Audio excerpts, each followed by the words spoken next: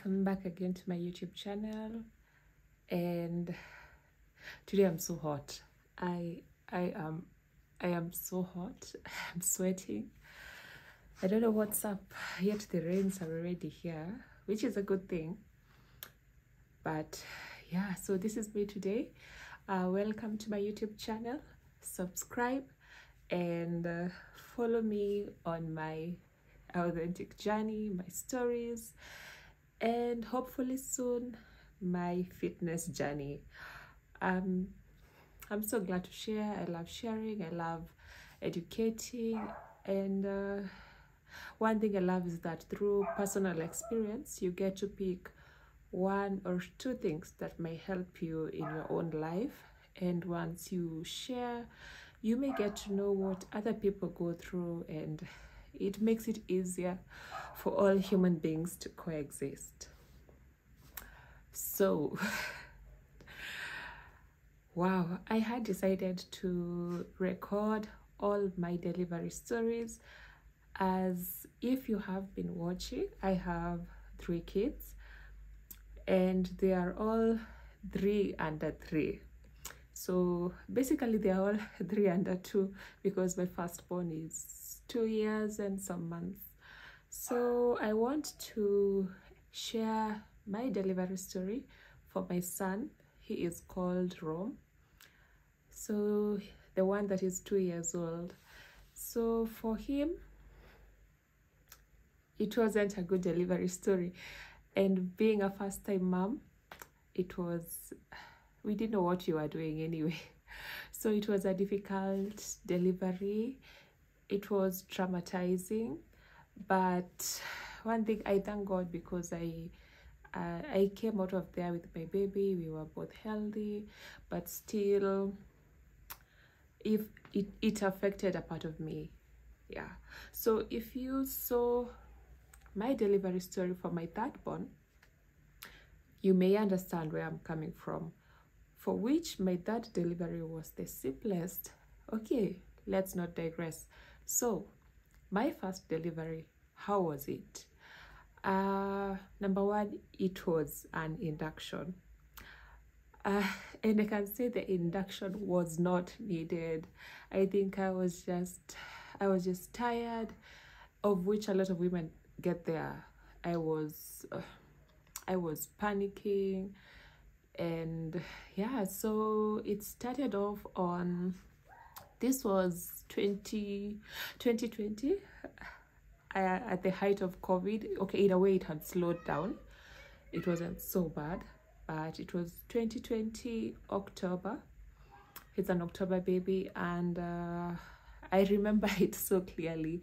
And anyway, it's good I document here so that when my son grows up he can be able to see where he came from, and yeah, good memories. So it was October 2020, and it was a Friday morning. So that Friday morning, was it a Friday morning? Yeah, Friday. That Friday morning I woke up and I started feeling the, small cramps here and there. And it was my first time. I was a first time mom, so I hadn't experienced anything like it. So I think I got too excited. And I wanted to rush to hospital. As a first time parent, your mind goes, I need to be in hospital. So what did I do? The baby's bags were packed. I think I was 38 weeks at this point. The baby's bags were packed and I took them to the car. I don't even think my husband saw me taking the bags to the car. At the back of his head, he just thinks that I wanted to go for a checkup. In his mind, he didn't think that I was going for maternity. So at the back of his head, he knew I'm just going for a checkup. Maybe I'm concerned. So I don't even think he knew I had taken the bags to the car. I was so excited. I was so tired, and I wanted this baby out like immediately. And yeah, so that was the beginning. So that Friday morning we went to hospital, and I went to the triage, and I saw the doctor there, and the doctor checked me, and he was like, okay, you're like 1.5 to 2 centimeters. And I was like, yay, the process has started. And so the doctor was like, but are you in any pain? I was like, okay, no, not really. I'm not in pain, but since we are 2 centimeters, like, I'm sure the baby will come soon. I was so naive. So what happened is that my husband came in and later joined me as we were processing the documents, and he says, Allah, the baby is coming today. And I remember asking him, when did you want the baby to come? Because this baby is coming. And I tell him, you know what, go to the car and take the bags. And he's shocked. He's like, what bags? I'm like, the baby's bag and my bag. Bring them in. So he goes and gets the bags, and then we go to the maternity ward. So this hospital was just, I think it was just a last-minute hospital. I hadn't researched anything about hospitals. We didn't know anything. We just knew we were on a budget and we didn't want to exceed the budget or something. Now when I look back, I think I'd have done something different. I'd have researched more about the hospitals I wanted. So this was a last-minute hospital. We had gone there a week previously, and now the next week I went to deliver. I hadn't even done a maternity tour, which is very important, by the way, for your own comfort and peace of mind. You have to see their maternity wards, their private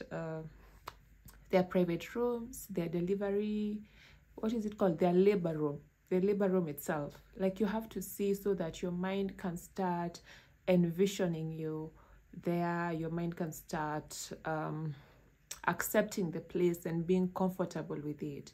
So this hospital, I just knew the maternity is in a certain floor, and that was it. So I was taken there and given a bed. It was crowded. At the height of COVID, that hospital took no measures. The place was crowded. And I don't know why, but they kept me kind of in a C-section recovery suit or something. I wasn't in like the labor ward itself, because beside me was a chick who had just given birth to her baby, C-section, and basically everyone in that ward had their baby by C-section. So I don't know why they didn't take me to the labor ward. From my observation, that was like a recovery ward after the babies were delivered. Maybe they didn't have space. So I get there, and this is Friday. I think I was admitted by 12 noon. Time goes on, no progress. We stay, no progress. So my doctor comes in and says, you know what, you're not progressing at all. Why don't we do this? Why don't we give you I don't remember, but there's this tiny pill to soften the cervix. And I think another one they keep under your tongue. I think also it's to work on induction. So I wasn't induced by the drip, the IV. I was induced by the pills. So the pill was kept, and one in the cervix and one under my tongue. And I was crazy. My hormones went up the place. Oh my goodness. I remember the baby on the next bed crying, and I feel as if my nipples were like aerials. They'd scream pain, and I'm like, what is happening? So that was not a good experience, and I will not advise anyone on induction. I was naive. I would have done things differently. Or I did things differently. But back then I was naive. I didn't know what it meant. So yeah, I had to undergo everything. And so they keep the IV drip for hydration, I don't know. And I don't know, they also had another IV for, I think, an antibiotic. And basically, I don't think I was progressing. Night came, and they do these constant checks to see the baby's heartbeat and also to see my blood pressure. Yeah, the food was bad, so I did not eat. I don't know, I'm just allergic to bad food. I did not eat. Alafu, you're going through so many things, even if you're hungry, you're just not in the mood to eat. So I don't even think I ate, but maybe I tried, but at least they allowed food inside. So whatever my husband brought, I ate that, like the Del Monte. Anyway, so what happened, it got to Friday night. No progress. I think I was maybe like 3 centimeters, and now from the induction, the pain was wearing out. And I remember at night, and the guy is like, okay, the pain is not progressing, maybe it is wearing out, but if it wears off, let's see what we can do tomorrow. And I was like, okay, fine. And I was like, I remember there was, at this point on Friday, the nurse came, and I was in so much pain from the induction. The contractions were just, so strong. And I was like, I was disappointed that I was not progressing. And I was like, I'm in so much pain. And the nurse told me, this is not, you haven't even begun feeling pain. Pain will come and you will know. So this is nothing. And I was like, okay, so this is nothing. So there's more pain coming. And yeah, I don't know. I think now I understand what he meant by that. So Friday night comes, no progress. And they kept on checking me after every 4 or 5 hours, which is another big no. I never knew. So that constant checking, okay, far from it being uncomfortable, I think I also got an infection from the constant cervical checks. So that one is a big no.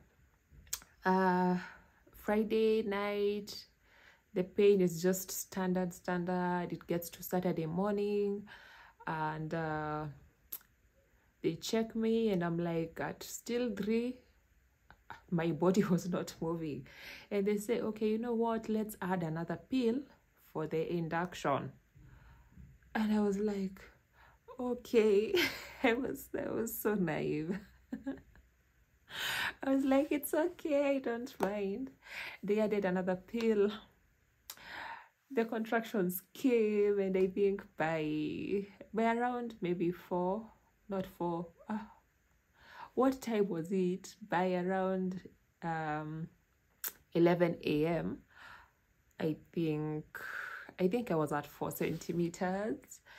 By around, so the gyna kept coming and checking, and she was like, okay, but can you feel the baby kick? I was like, yeah, I can feel the baby kick. What else? They'd check the heartbeat was okay. And so they were like, okay, let's wait. And I'm like, fine. Lunch came, my husband came to visit, and yeah, it was my husband and my mom. Oh, my mom came later, so it was, my husband didn't come. I realized he came in the evening. So at about, I think 2 p.m. I was checked again, and I was at 6 centimeters. And they took me to my waters were not broken, so they took me to the delivery room. Man, that place was cold. I wish I had a tour of that facility, because the delivery room was like a factory floor. It was so spacious. It was so cold. The bed was just off. Yani, I wish I had a view of how it looked. So they said, because you're 6 centimeters, what we'll do, we will rupture the membranes so that labor progresses faster. Oh, I'm so naive. I agree. like, I did things differently the second and the third time. My first time was a learning curve, and it was so traumatizing because I knew nothing. So they break the waters. I'm 6 centimeters at 2 p.m. And once they break the waters, now there's no caution for your baby. The contractions are full on. They are so strong and you feel like dying. If a contraction comes, you're like, take me, Jesus. Like, it is so bad.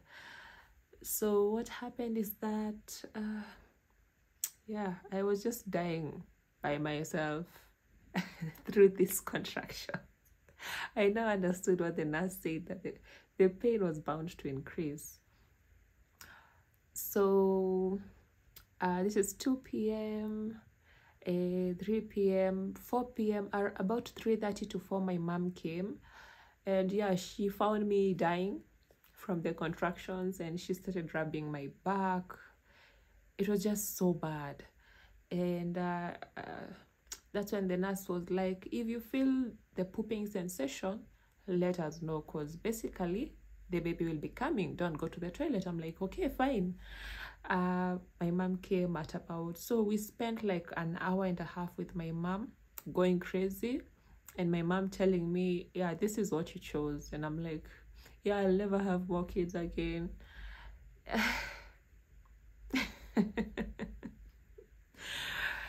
Yeah, so my mom massaged my back and everything. And my husband came at about almost 5 p.m. And I think 10 minutes later or 20 minutes later, I called the nurse. I'm like, I feel like pooping. So the nurse took me to the delivery room, the labor room, all of them. So the nurse took me to the delivery room. Now the funny thing is that once we talked with my husband, he said he thought the nurse took me to the toilet to poop. Okay, now he knows better. But he was also a first-time parent, and he genuinely thought by me saying I feel like pooping meant the nurse took me to the toilet. Yeah, we were so naive, both of us. So I went to the delivery room. This time my husband was not with me. My husband was with me during the next 2 deliveries, but this one, he didn't even have a clue what was happening. So I went to the delivery room, and I think here's where my trauma starts. Okay, the induction was trauma part 1. Now the trauma part 2 starts. While I was giving birth on the bed or what, the nurses were like taking me through a marathon. The pushing was like a sport. They did not take into consideration about the contractions, how to push, breathe through your contractions. They forced the baby out. I don't even think I was really 10 centimeters because it was so bad. I remember pushing and thinking, this nurse does not want me to breathe. She just wants me to push continuously. If I take a pause to breathe, it's like I'm offending her. And I was like, how do you want me to push and I'm not breathing? So it was so bad because they rushed my body. And finally the baby came, and it was a relief. All the pain, all the suffering ended.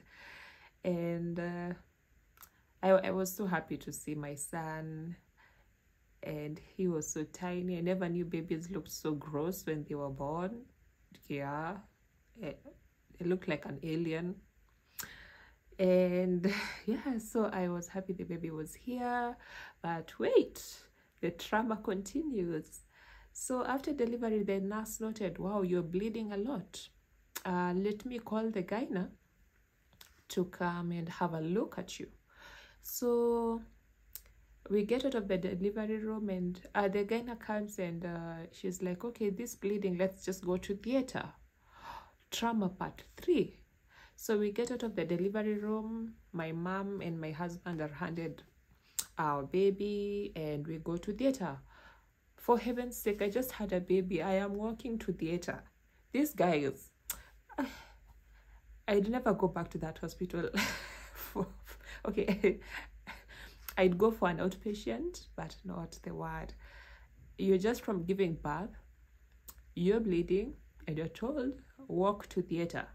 Not even a wheelchair. A wheelchair would have helped, maybe. But yeah, so I walk to theater, I sit on the bed, and they inject me the numbing. I think it was the epidural, the local, where it numbs you half of your body, because the doctor was to check why I'm bleeding so much. And it so happens that my cervix was torn. Trauma part 3. Oh my goodness. So the diagnosis was they had to stitch up my cervix, and what else? Yeah, I was wrecked. Yeah. I had a severe tear because the nurses were pushing me to push this baby out in the shortest time possible. I don't know where they were rushing to. And that severely tore me. So I had torn my cervix, and also my external features were torn. So I didn't get an episiotomy. It was all tearing, the natural tear from the baby coming out. And it was so bad. So they stitched me up in the theater and brought me back to the ward. And yeah, I didn't have milk. But now at least that was done. I think I'm a little bit grateful because they stitched me up in theater. Maybe it was because of the severity, but I didn't feel anything. So that was good, because they did a neat job, I guess, because I couldn't feel a thing. So I guess they did a neat job. And yeah, that was my delivery experience. I went back to the ward, found my husband and my mom with the baby, and yeah, we were so happy. Rome was so tiny. He was so cute. I'll insert his pictures.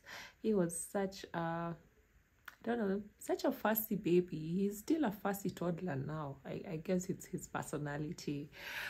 But yeah, that was his delivery story, and I learned a few things, or a lot of things. Tip number 1,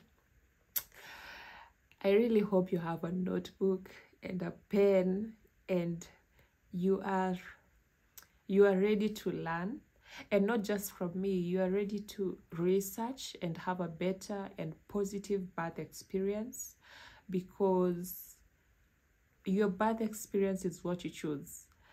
Other than the exceptional emergencies that may occur that may lead to a C-section, you also have to be fully aware of why it is an emergency, and feel in control that yes, I had an emergency C-section because of this. So it applies on both ends, if you're going for a C-section or if you're going for a vaginal birth, of which I think most of my tips are for vaginal birth. Tip number 1, don't accept an induction. There are several cases where you might need an induction, of which are also emergency situations. Don't be like me. Don't walk to the hospital and just be given induction and just accept.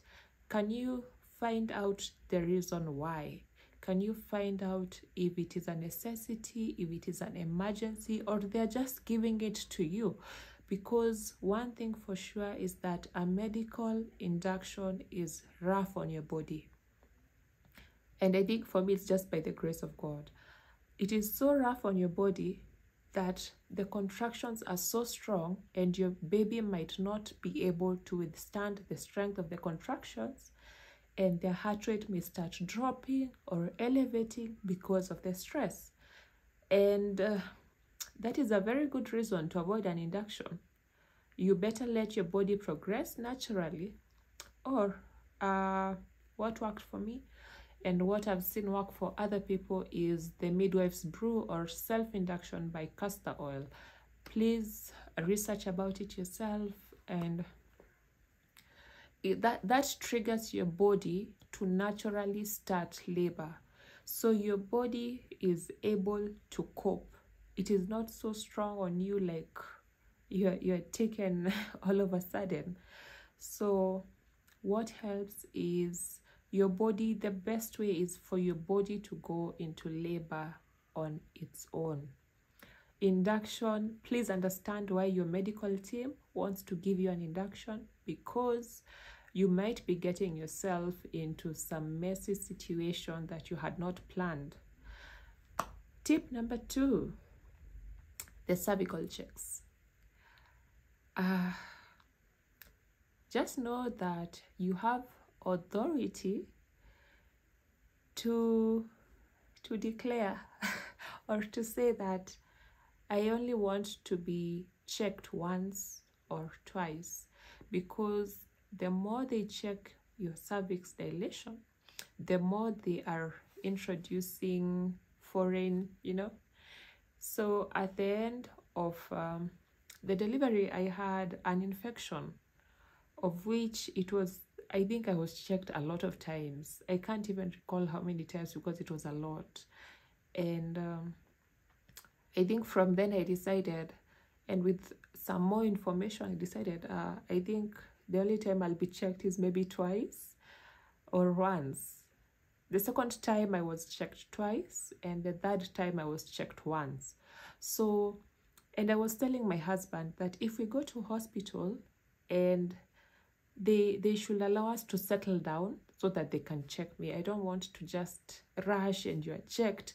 The nurse checks you, then the doctor comes, the gyna checks you, then he goes, then they change the shift, the other gyna comes, he checks you. It is too much checking. It is unnecessary. Your body will progress, and with the contractions coming together and everything, you will also be able to know that you are going further and further along. So tip number 3, don't go to hospital early. Oh my goodness, that was me the first time. Don't go to hospital early. I stayed in hospital for, I think, 4 days. Normal delivery, 4 days. I was uncomfortable. I didn't like the food. I was hungry. There was no TV. There was no internet. I was just depressed for the most part. So take your time at home, eat good food, and wait for your labor to progress. So relax, bounce on your ball, talk to your people. That will help a lot with also you relaxing. And once you relax, also the baby is at peace and doing their own thing to come to the world. Yeah. Tip number 4 is that go do a hospital tour where you want to go. Be specific, ask all the questions, ask about the food menu, how it is, ask about the delivery rooms, go see for yourself, see the wards. Will you be comfortable? Ask what they permit and what they don't permit, and see if it checks with you. Also, in case of an emergency, how are they charging? That should be part of your agenda. So yeah, and I think those are all my tips, because sometimes you just have to be vigilant. We went there expecting to pay 15,000 because it was a normal delivery, and we got out of there with a bill of almost 80,000, of which they had waived some fees.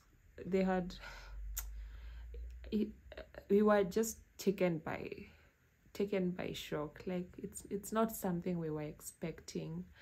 So you just have to be meticulous with what you're planning, so that things may not go the way you want, but at least you should have a say in the direction of things. That was my delivery experience. It was traumatic, but we made it through. We made it through. My next 2 deliveries were a beautiful experience. I can say beautiful because I was better educated. I didn't want a traumatizing birth again, and I just wanted to feel in control. So you can find both delivery stories. I had started the delivery story of my 3rd born, then this of my 1st born, then the last one will be of my 2nd born. They are all very different and very educational. If you have any questions, please ask me any question. I'd love to share. I'd love to hear your experiences. And most of all, thank you for your audience. Thank you for listening. Thank you for your love. And don't forget to subscribe and follow and like, and as we continue on this journey of motherhood and postpartum. Thank you.